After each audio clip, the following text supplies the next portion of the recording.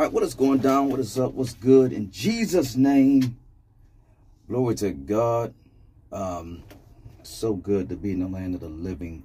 One more again to give God glory and give God praise.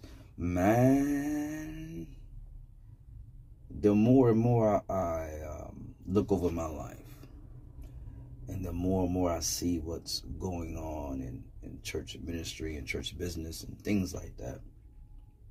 And sometimes you say to yourself, well, you missed the mark, or you missed opportunities, you know, and you start thinking to yourself, well, perhaps you could have met this guy or met this person or in ministry and going far, what we call going far in ministry. And you begin to say, well, maybe I missed the mark. But when you start looking at this foolishness and the craziness that people are doing now, you say, man, I'm just going to wait on the Lord. Go by somebody right now, you a pastor right now, and you want to rub elbows with certain ministries. You want to rub elbows with somebody you may have seen in a Word Network. You're trying to get big. You're trying to grow your ministry and different things. Let God do it. Let God do it. Don't compromise yourself. Don't compromise the Word of God. Don't put anything in the Word of God that's not there. Don't take anything out that is there. No.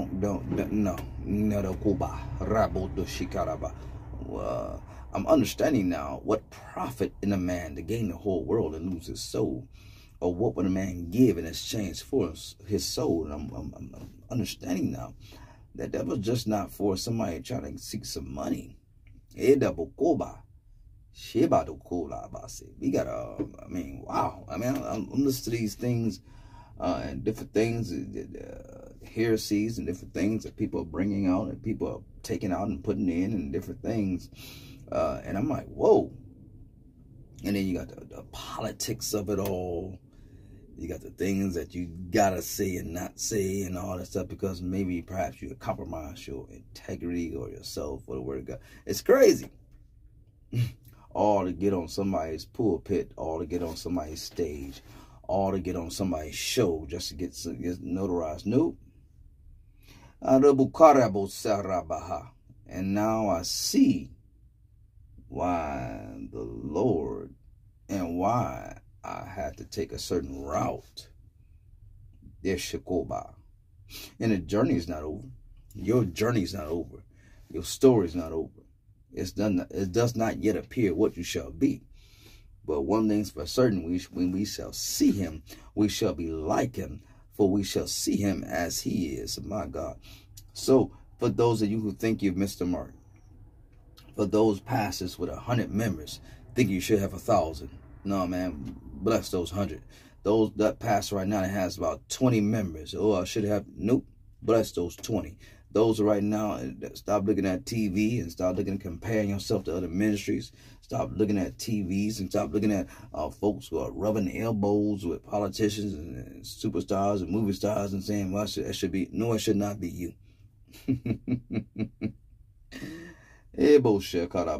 Because you don't know what that person coming across that television screen had to do to get in certain rooms. Stop that. Stop comparing yourself. Preacher, stop comparing yourself. Stop trying to preach like that man on TV. Preach like God put it in your heart to do. Stop copying, catting, and trying to imitate. What does God have to say through you? See, I look at the disciples, and as I'm as we get, Peter didn't try to be like John, and John didn't try to be like Peter. James wasn't trying to be like John. Philip wasn't trying to be like Bartholomew. I mean, we gotta. All of them was seeking to be like Jesus, and they had to do it in their own way. So I was 12 of them, which debunks the foolishness that people say, well, I don't want to go to church because there's so many different churches. And I don't want to go to church because there's so many different ones. Well, it was 12 different disciples. If it just left up to one church and one thing, God would just pick Peter and be done with it. but he picked 12. Rabba Shekorabase. Reboso, the enemy is he's the enemy of confusion. Even now. Yeah, don't be scared of him, but rebuke him. And let me show you something right now in 1 Corinthians chapter 6, to my everlasting shame. And you know, I forgot my Bible at home. That ain't, ooh. And even though we got the Bible on the computer and the iPads and phones, I don't like that. Yeah, I don't really. I'm traditional. I love the pages, the papers. It's just something about it. You know, can't be replaced. Ain't nothing like it. And all these different versions of the Bible is cool, but I just like the particular King James. And if I can go back farther, those versions also, which really is just a translation, because you got to understand the Bible was written in Hebrew and in Greek and some Latin. So those words had to be translated to English to fit our language. You may have over there in different parts of the world, the Bible has to be translated to their language. It's no controversy. You got to be translated, unless you can read Hebrew. Unless you can good at reading Greek. Probably those words got to be translated to see, you know, and for you to understand. Let me show you something in 1 Corinthians chapter 6. This was really put into us in Bible study. I'm just going to read this, and then, and it is what it is. It says, dare any of you, having a matter against another, go to the law before the unjust and not before the saints? He's asking the question. Paul is asking the question to the Corinthian church. And he says, because we had some people in the Corinthian church, we had some saints, we had some people in the Corinthian church, they were suing one another at the law. So Paul said, you know, dare any of you, having a matter against another, go to the law before the unjust and not before the saints? Some things got to be, this thing has to be handled in-house. Do you not know the saints shall judge the world? Did you know that? But if you are a saint, if you're a Christian right now, did you not know that saints shall judge the world? And if the world be judged by you, are you unworthy to judge the smallest matters? No, ye not. We shall judge angels. So we're going to judge the world, we're going to judge angels. Now, I'm reading this. It's Shakar. But here's something that most people, most preachers won't admit. We read the word of God. Doesn't mean we understand everything that's in it. Because I don't know exactly what we're going to judge angels about. And I heard people explain different things. Shama. Glory to God.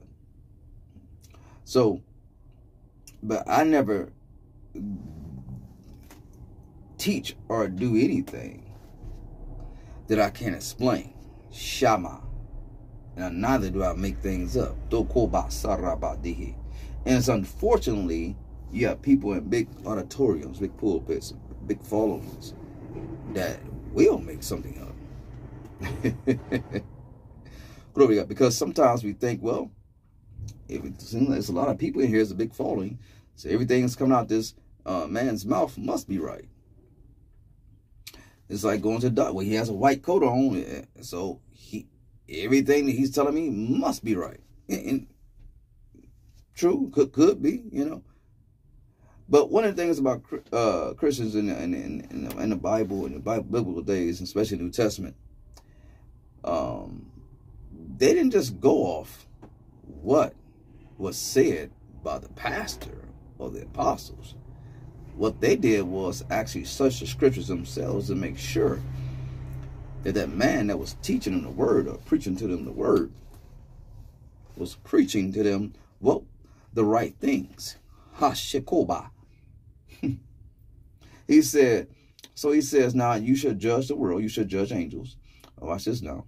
How much more things that pertain to this life? If you didn't have judgments of these things pertaining to this life, set them to judge who are least esteemed in the church. I speak to your shame. It is so that there is not a wise man among you, no, not one, that shall be able to judge between brethren and his brethren. He's saying, why would you go to the law?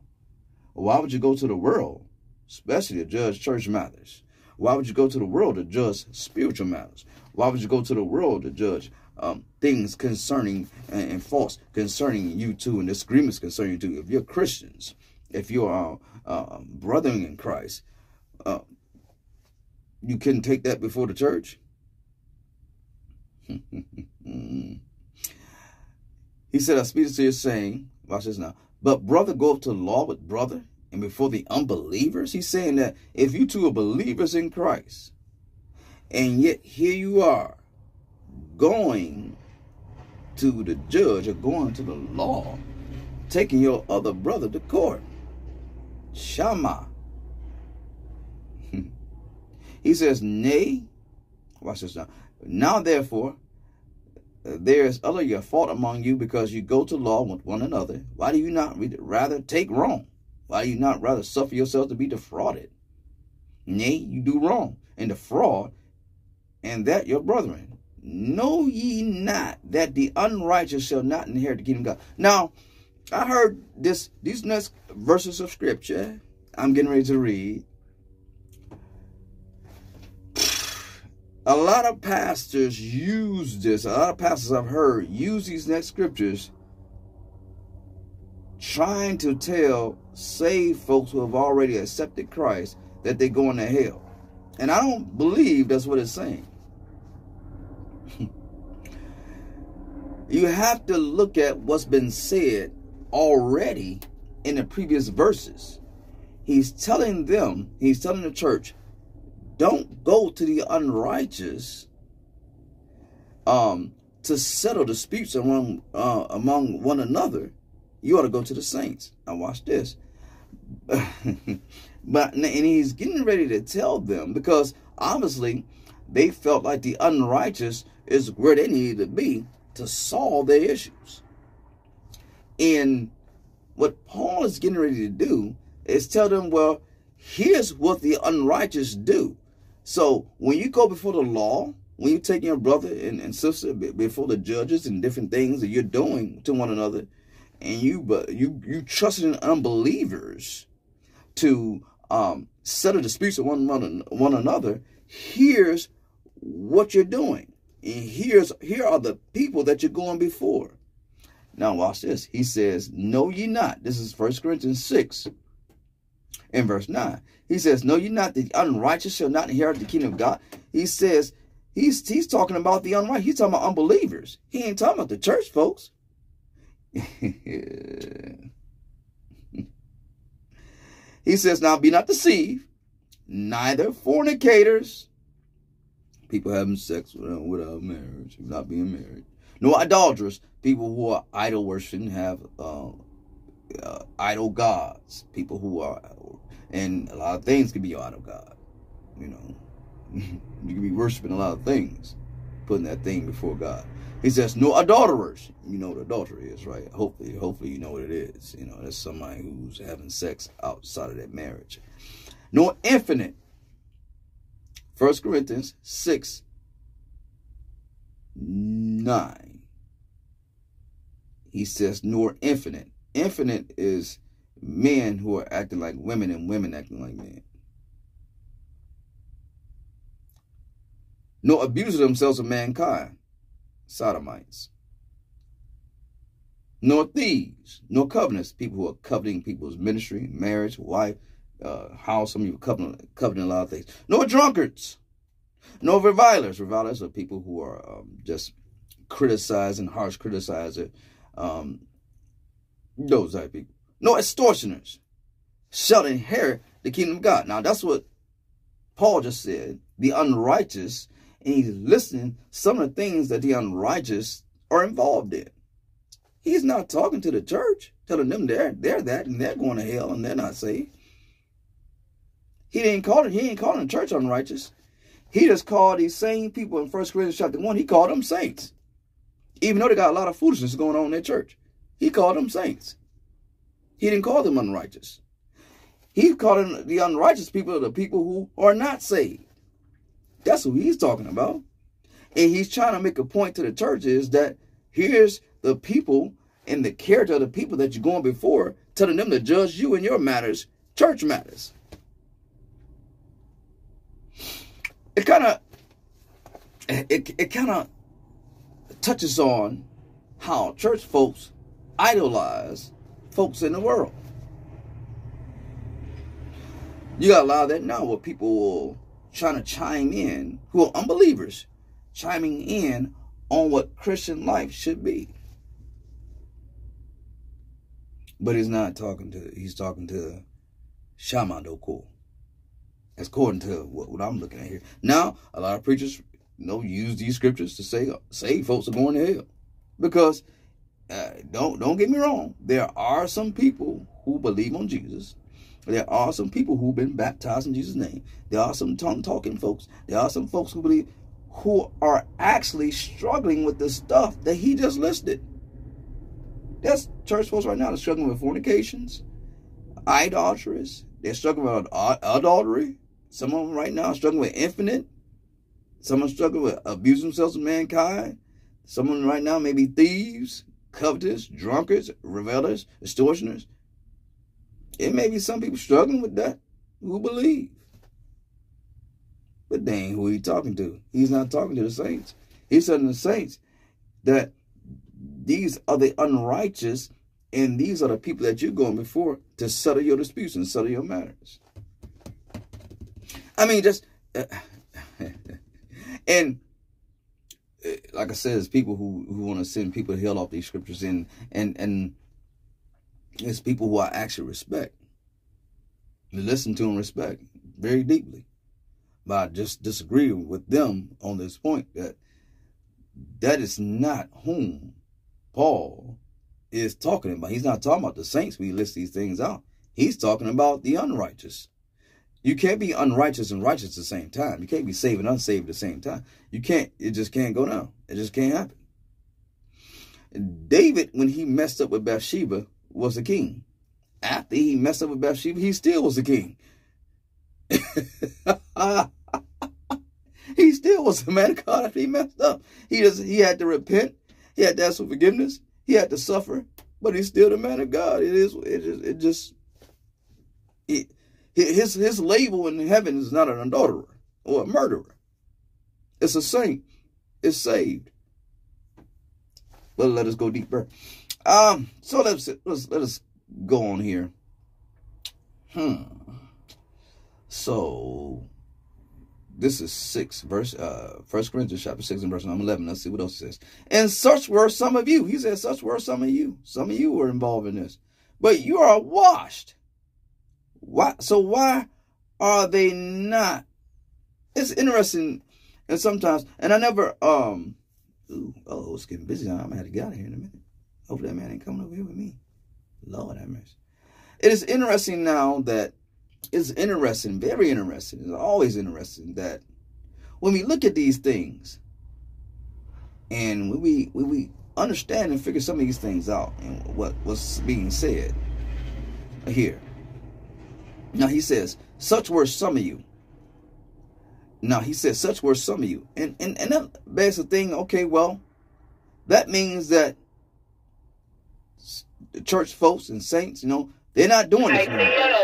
They're not doing this no more. They're not obviously they must not be fornicating no more. Church folks must not be committing adultery. They must not be having idolatry. They're not infinite. They're not abusing themselves of mankind. Church folks don't steal, don't covenant. They ain't drunkards, they ain't revilers, they ain't extortioners. And so when he says such were some of you, it tends to think that, well, that's what he's saying, that they don't do this no more. That I don't believe that's what he's saying. Because he said, such were some of you. Now watch this now. Shammah Dokobasi. He says, but you are washed. Wait a minute. Verse number 11, he says, such were some of you. Watch this now. But he didn't say, but you guys are not doing this anymore. Now we know they are doing something, because when the chapter first started, 1 Corinthians chapter 1, we see where they had divisions. We see where they had schism. We see where they had somebody was committing sexual acts in the church. We see all that going on in that church. Not only that, we see them not being able to take the Lord's Supper without some people getting drunk, eating up everything. We see that. So what does he mean, such were some of you? Because Looks like to me, Paul, these folks still got some things going on, if that's what he's saying. But what he's saying, but here's what I believe he's saying. He says, but such were some of you, but you are washed. They have been washed from their adulteries and fornications. They have been washed from their infinite and abusing themselves of mankind. No doubt. Don't get me wrong. You're doing these things. We do have to repent. We do suffer. We do have to ask for forgiveness. I don't know nobody think I'm saying it's all right to go out and make something happen. No, you know good and well it ain't all right to go out and make something happen. Don't use a preacher or use somebody else or use me or use somebody coming on these things airways and saying, well, that man said, no, he didn't. No, I did not. But what I'm saying is you've been washed from that. He says you've been sanctified. You've been set apart. But you are justified in the name of the Lord Jesus. He says you've been washed. You've been sanctified and you've been declared righteous. You've been washed from your sins. You've been sanctified, set apart by the Lord Jesus Christ. And you have been justified, declared righteous in the name. He declared you righteous. But let's go deeper. All things are lawful unto me, but all things are not expedient. Now watch this. This is verse 12. He says, all things are lawful unto me, but all things are not expedient. All things are lawful for me, but I will not be brought under the power of any. All things are lawful unto me, but all things are not helpful. All things are lawful for me, but I will not be brought under the power of any. I pray right now in the name of Jesus Christ of Nazareth that you take the scripture that when he says, I will not be brought under the power of any. Don't let anything control your life. Don't let food control it. Don't let a certain drink control it. Don't let fornication, adulteries. Don't let covetousness. Don't let these things control you and control your life.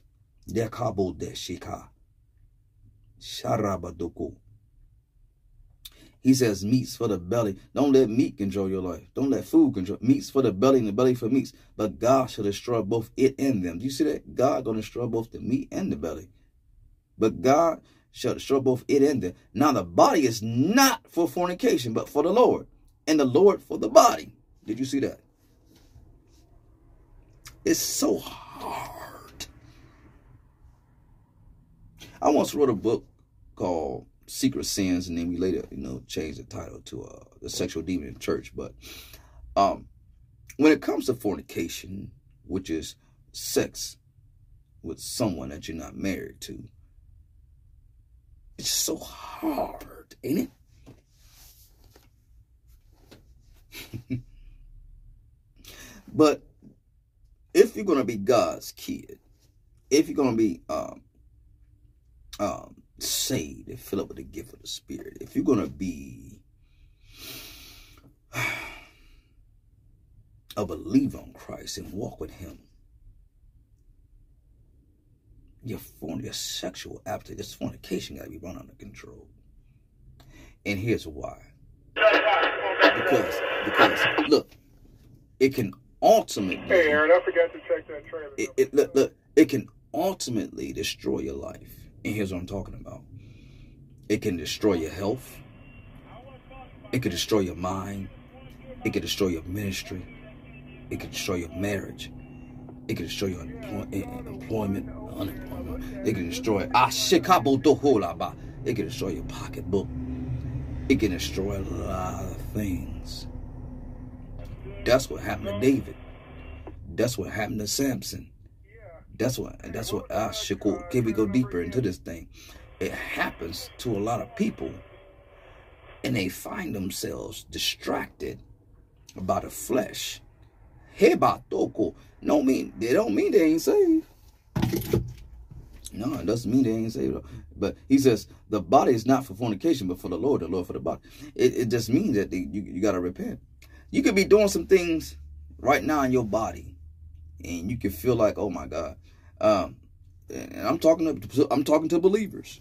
Now, unbelievers, if you want to hear this, then God bless you. But this message right here is for the church, it's for the believers. Paul is writing this letter to the church. He didn't write it to the world. He wrote it to the church. That's why it's amazing to me why and how that if you're an unbeliever in the world, why in the world would you criticize something that you don't even believe in from the get-go anyway? If you don't believe on Jesus Christ, you don't believe that Jesus Christ died for sins of the whole world, if you don't believe in all this, then why in the world would you, why would I criticize? I don't even believe in that. But if you're a believer in Jesus Christ, then this is for you. He says, the body. Nobody says walking with Christ is easy. Nobody's saying disciplining your flesh is easy. Especially if you are someone whom, should I say, had a wild sexual upbringing. Yes, if you're someone who had a wild, I mean, you just gone. I mean, you, matter of fact, some of you started early. Some of you might have started in your 20s, but some of you, yeah, maybe in your teens, but some of you, I ain't gonna go low because I don't want nobody to come, but some of you, I mean, woo, and it's just been normal. But the problem is that once you get saved, what was normal yesterday becomes not acceptable today. Shamadoko. And it was normal before you got saved. You can have a woman, and you ain't gotta be a playboy, or you can just have somebody that you seeing and you have sex with 3 or 4 times a week, or you might have been just a playboy out here. You had 3 or 4 women a week. Some of you women, you might have just had one man, or you might have had, you know, and you saw it was nothing wrong with that. But when you got saved, and when you got filled up with the gift of the Spirit of God, and for a while, they keep on, and for a while, I'm trying to listen from the amen call. And for a while now, when you first got saved, you was just turning down the devil everywhere. Say, nope. Look, old boyfriends would call, and you'd be like, nope. Ex-girlfriend would call, and you're like, nope. This one would call, that one would call. Oh, you like, nope. Turn down everybody. But you started noticing something, and the more and more you walk with God, you start noticing now that your flesh, you start having desires again. You're like, what's going on? Because and oftentimes the church will tell you, see, the church is going to tell you that you're saved, but the church doesn't tell you that your flesh is not saved. Yes, this flesh, that's not saved. This flesh got to be brought under subjection. While you're walking with Christ on the earth, it has to be brought under subjection. And then when Christ come back, of course, it'll be changed. Now, you start having desires. So now, when you start having desires, say you do slip up and do something you're not supposed to do. Now, all of a sudden, and then now you're not even going to tell anybody because you're ashamed. You're not going to tell nobody because you're scared. You're not going to ask for prayer. You're not going to, because, now, hopefully you may repent to God and ask God to forgive you, and he will. Ask him to strengthen you, and he will. But what you got to understand is the flesh has to be brought under subjection. That's why a good fasting and prayer life. Reggie, come on back, Reggie. A good fasting and prayer life is essential to rebuking the flesh, especially if you're a person who has a wild. Because some of you just have been wild. And they both sigh. And you ain't the only one. There's some pastors out there that have been wild. There's some pastors out there right now that can't tame the flesh. Big pastors too, famous pastors. I mean, not just the small guys with the little church, but the big, the big boys. I put them. So, one thing you gotta learn about this: you're not alone in this fight. I see a lot of people, especially around this time when you're going to be April now, so you get 4 months in, but usually around January, people start making the New Year's resolutions. I see people a lot of times, they say celibacy is one of the things they want to do. And that person is doing that for a reason. They're tired. They're tired of being out here, giving up themselves to this one and that one. Can't find real love. somebody don't lie to them and said they was, you was the only one and all that foolishness, and all of a sudden, next thing you know, that man, not only does he not, you're not the only one, that man you mess with got a wife.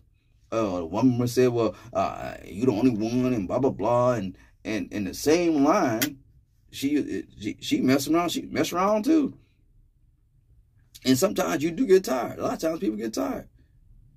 Somebody you trusted, you don't trust it with your body.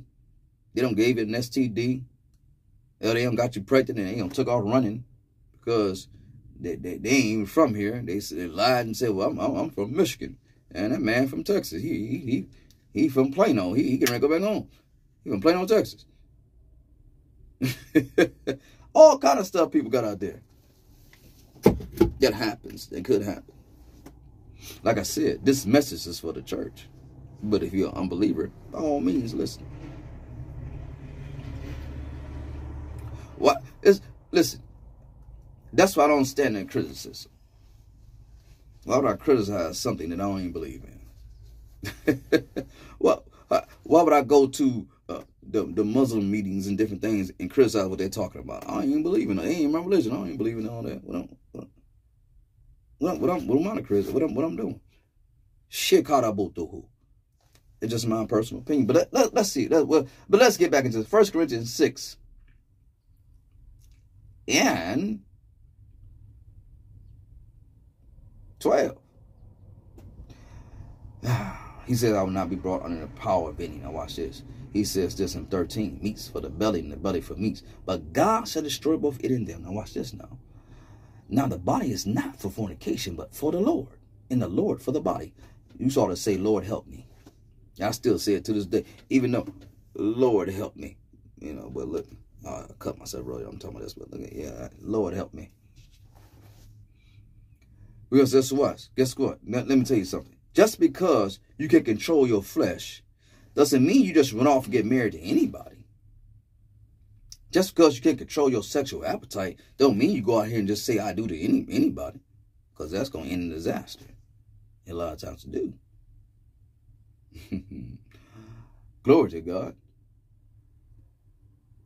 So, just because I'm married doesn't mean I'm not qualified to speak on sexual situations and being single and trying to live saved. Because I've been there. And I thank God that God blessed me with someone. He blessed me with someone. He'll bless you too. Glory to God. Now, your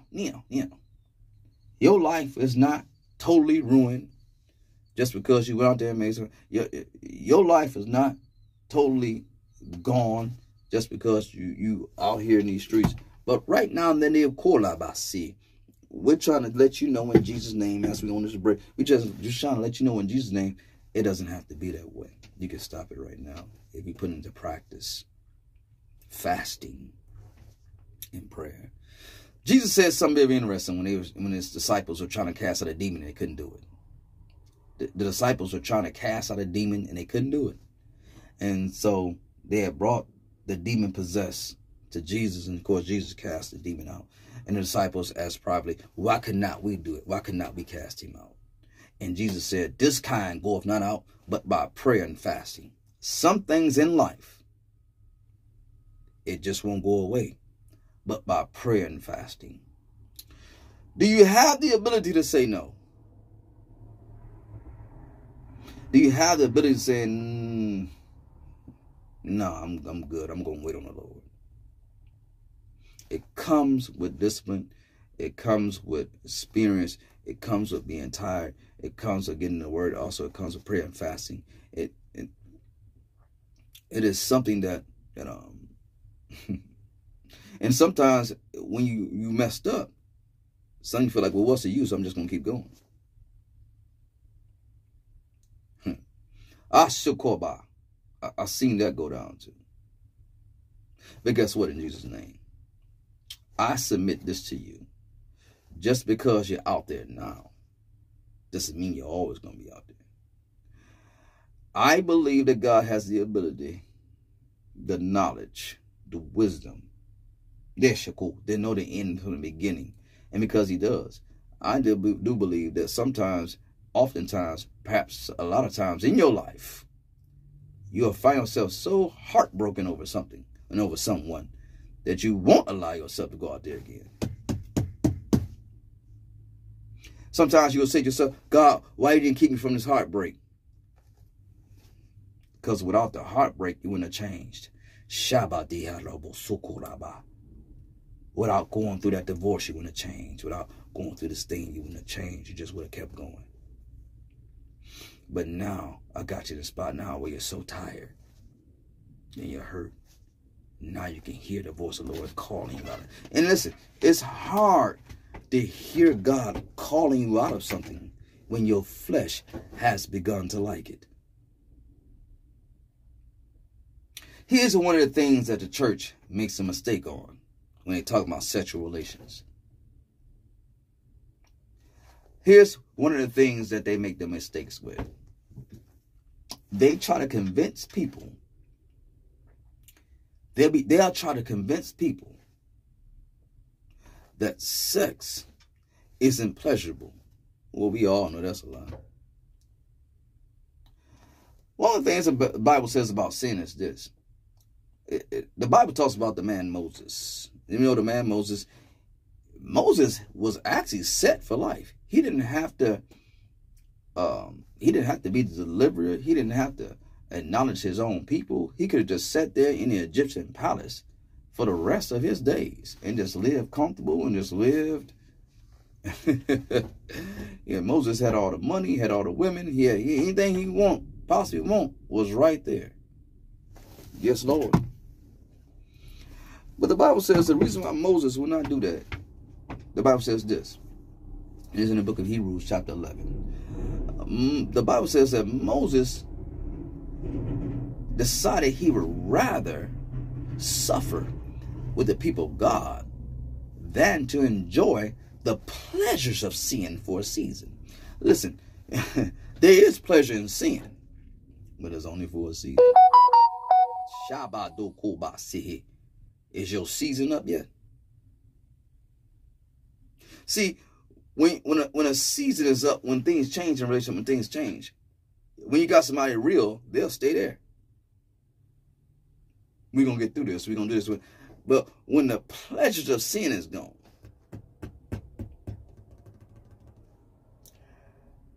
then that person like, well, all right, well, I need to find something else. I'm going to find someone else. Is your season up yet? Then you start saying stuff like, well, we just fell apart. We just fell out of love. We just drifted. I wonder why I ain't heard from them.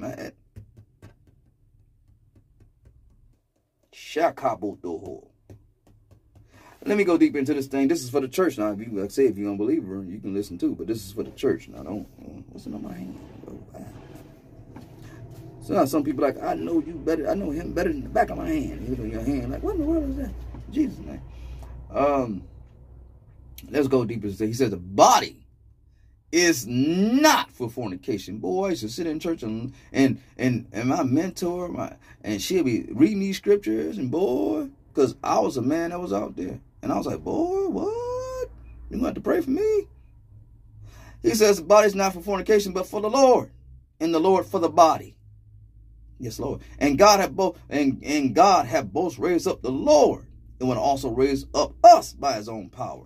Now, if he was telling the church folk that they're not saved and they're unrighteous, why in the world would he tell them that God's going to raise them up from the grave the same way he raised up Christ?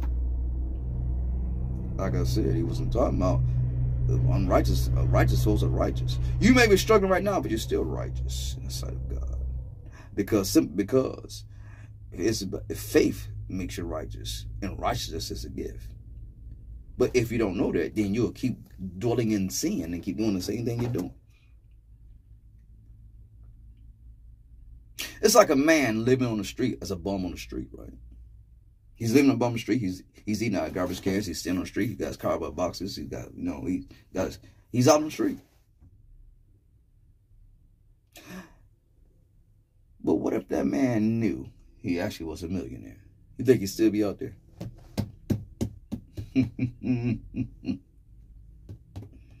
You're more than what you think. Shama. You ain't got to live like that if you don't want to. The flesh wants to, but the flesh is going to be tired. One of the things that the Holy Spirit does, the Holy Spirit just doesn't come to make you dance and shout and scream and run the aisles. We'll find out that the Holy Spirit also comes to convict and to lead you and guide you in the right direction. And also the Holy Spirit leads you and guides you into all truth and brings back to your remembrance the things that God has said unto you. Let me go deep into this thing, because I'm running out of tape time. Let me show you some more things. He says this. He says, so he says, the body is out for fornication before the Lord, and the Lord for the body. Now watch this. And God hath both raised up the Lord, and will also raise up also by his own power. Know ye not that your bodies are the members of Christ? So he's saying, if you're saved, then we are all, as Christians, are one body. And shall I then take the members of Christ and make them the members of a harlot? God forbid. So what he's saying is, basically, when you lay down with that person, we all lay down with that person. Ooh, because this is one body. Sounds a little, you know, messed up now, don't it? I think sometimes when I think the thing is, oftentimes also, you know, after we got saved and different things, we have to get under the good Bible study, because sometimes we don't understand what we're doing when we commit certain things. We don't understand whom we're hurting. I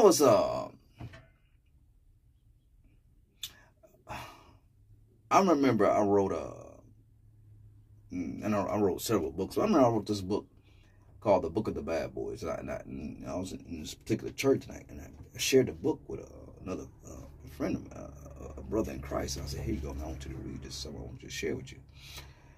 And so it came to pass, you know, that I had, you know, left the church. I was going through some other things, and I left the church and at the time.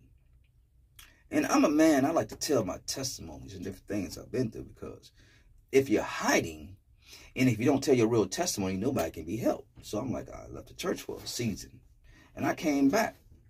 And that same brother I gave the book to, he was like, man, I was looking for you, man. That book you gave me, it blessed me. It was the bomb. He said it was a bomb book. I mean, I'm like, whoa. You never know who you're affecting when you are not faithful.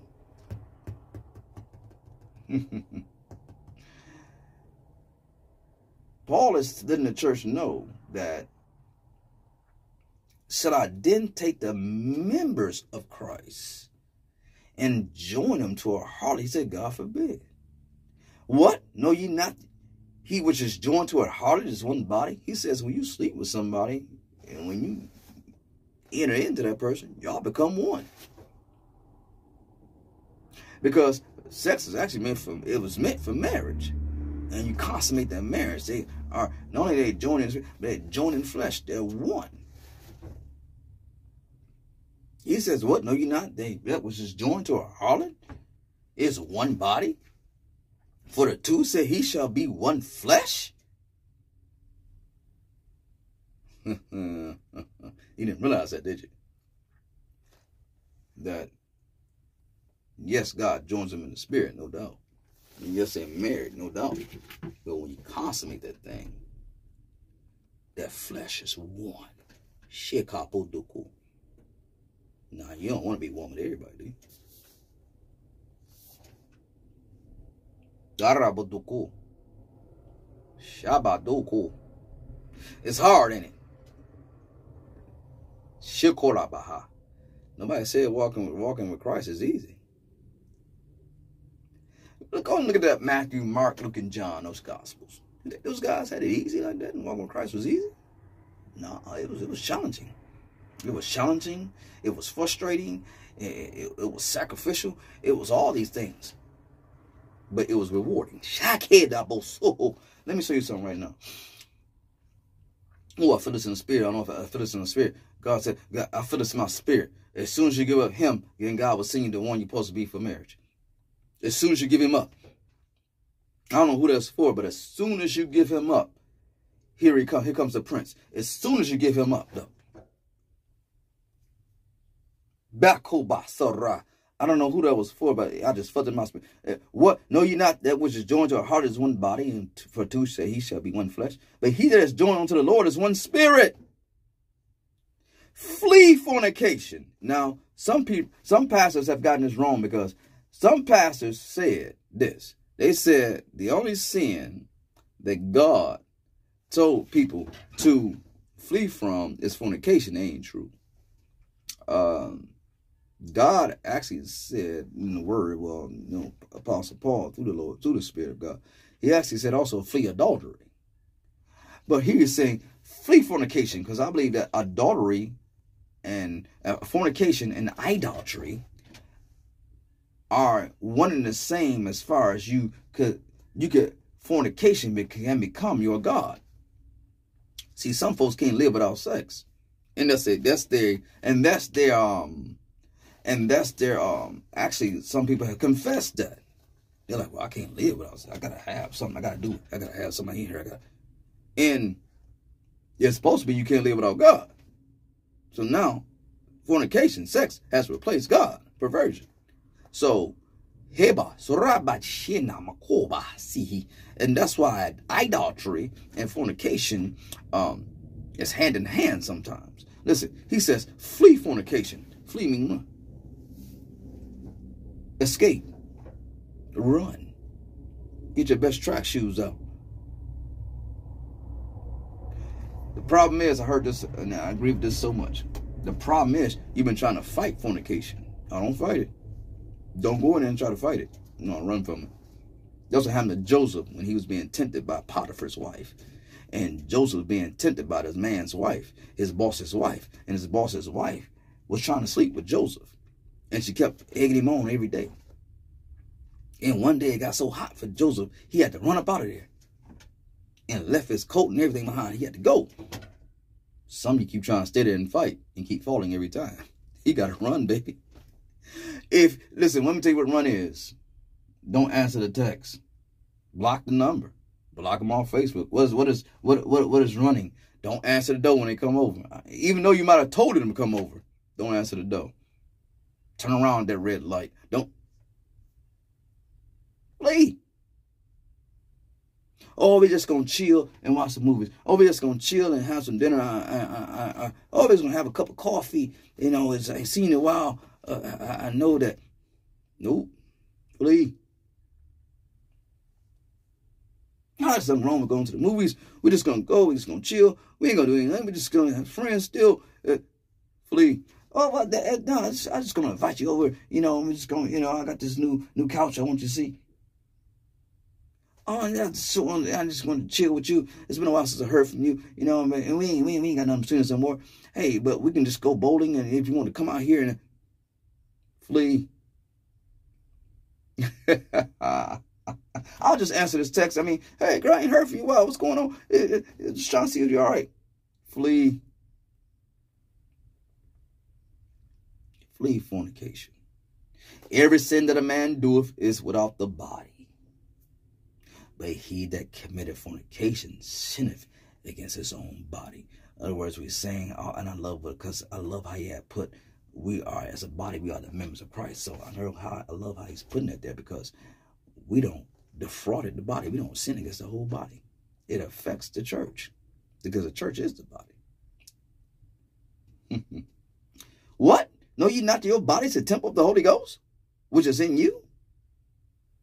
What you have of God, and you are not your own? You thought, man, you stuck. Once you said, I do to Christ, you're stuck. You ain't no divorcing him. He's in you, and you in him. Know ye not that your body is a temple of the Holy Ghost, which is in you, which you have of God? You are not your own. For you have been bought with a price. Therefore, glorify God in your body and in your spirit, which are God's. Your spirit and your body belongs to God. And it's been bought by the blood of Jesus Christ. And there's no refunds. God bless you and keep you in Jesus' name. Listen, it's tight, ain't it? Hey, but if it's a word, then I must have did it. And if it's not, then I wasn't with it. Stick with it.